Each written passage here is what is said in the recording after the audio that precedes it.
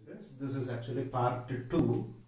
Here I would like to explain about graph, students.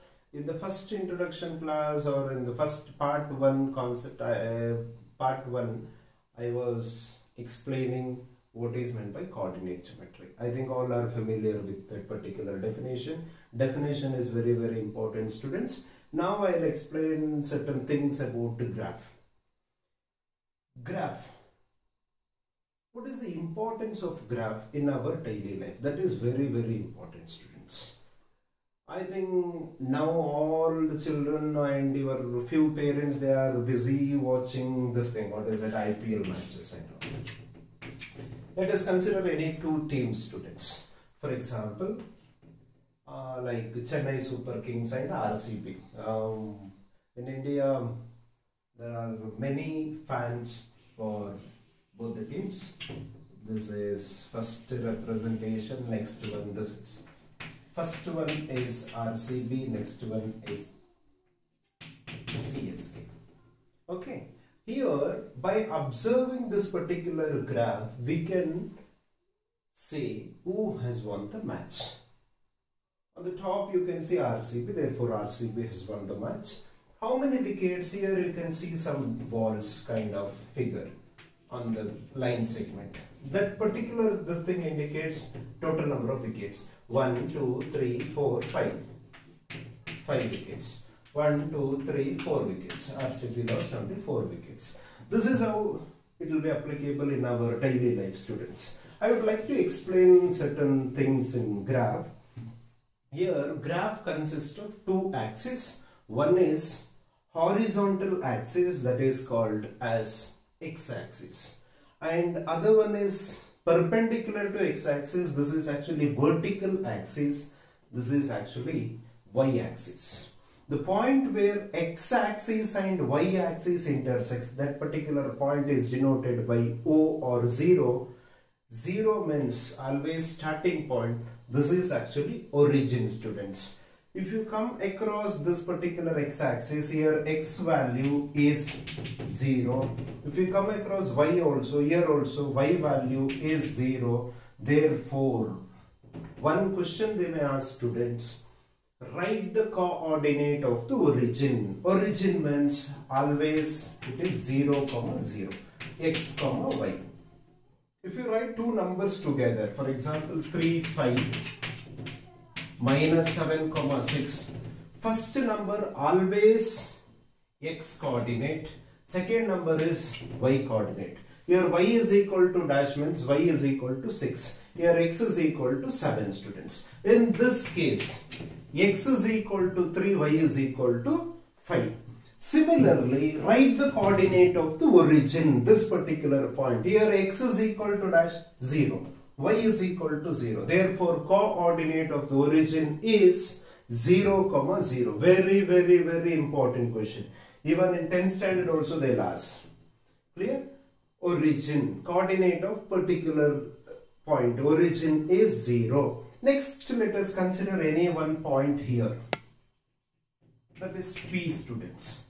Let us draw a line segment towards x-axis and another one towards y-axis. By observing this particular point, here I will write x is equal to 4, y is equal to dash. Therefore, coordinates of this particular point P is 4, 3. 4 means x coordinate, 3 means y coordinate. Without drawing this dotted line also you can represent.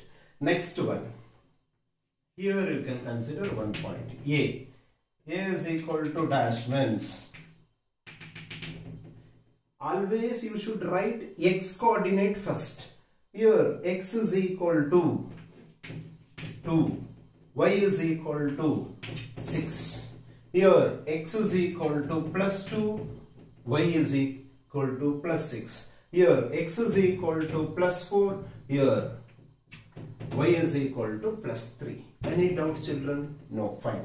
Let us move towards second coordinate or quadrant. Here, let us consider one point C, x and y. Here x is equal to dash minus 2 and 3. Minus 2 and plus 3. Correct? Next here in the fourth quadrant. Here you can consider one point, that is D. Always you should write x. X is minus 3. Y is equal to minus 1. Here you can consider one point Q. Plus 2 and minus 3. Here one thing is common, students. In the first quadrant, plus 2 plus 6 plus 4 plus 3 plus 10 plus 9 plus 19 plus 20. First quadrant values, always it will be positive and positive values. X is positive, Y is also positive. In which quadrant both X and Y it will be positive ones? In the first quadrant, X value is positive, Y is also positive. Next, let us move towards second quadrant, students. Here in the second quadrant, first always minus, next plus, therefore minus comma plus. In the second quadrant, X value always it will be minus, Y is plus. In the third quadrant, minus 4, minus 3, minus 3, minus 2, minus 2, minus 1. Therefore, in the third quadrant, values always minus comma minus. In the fourth quadrant, see here, plus 2, minus 3, plus 3, minus 2, plus 4, minus 1, plus comma minus. See here, this is actually just an introduction for your reference. I'll rub this particular point, students. See here, in the first quadrant, values always plus sign plus, plus x plus y. In the second quadrant, values plus sign minus or minus sign plus. It is minus sign plus. In the third quadrant, negative values, minus sign minus. Fourth quadrant, plus sign minus, students. Any doubt? One question they may ask in the examination. Plus 4 comma minus 3. This particular point lies in which quadrant? It is in first or second or third or fourth means. Plus minus, plus minus, plus minus, plus minus, plus minus. Where is it? It is in the fourth quadrant. Therefore, this particular point lies in fourth quadrant. Any doubt? Next one. Minus 3 minus 2. First one is minus. Second one is also minus. Minus minus means first one plus plus, second one minus plus, third one minus minus. Therefore, here we can write in the third quadrant. This is how you can answer. Is it clear, students? Yes. In the cricket matches and all, you can see the graph only in this first quadrant. Why only in first quadrant? Means because total number of wickets plus total number of runs plus individual score plus, always it will be plus. For example, total scored, total runs scored by Yuvraj Singh or Mahendra Singh Dhoni or Virat Kohli means always plus 20, plus 30, plus 100. No one will say today Yuvraj Singh has scored minus 25 runs. Minus is always unbelievable, or we can't accept that particular negative value. Always general life experience means always it will be in the first quadrant. Therefore, they will draw only x-axis and y-axis. Horizontal line is x-axis, vertical line is y-axis, students. You can divide that particular graph into 4 different parts. First part, second one, third one, fourth one. First quadrant, second quadrant, third quadrant, fourth quadrant. 4 different quadrants. Therefore, in the first quadrant, values always plus sign plus. Second quadrant, minus sign plus. Why it is minus means always we should write first x value. Look at this particular axis here, always minus value. Minus 1, minus 2, minus 3, minus you can write. Then y, it is plus.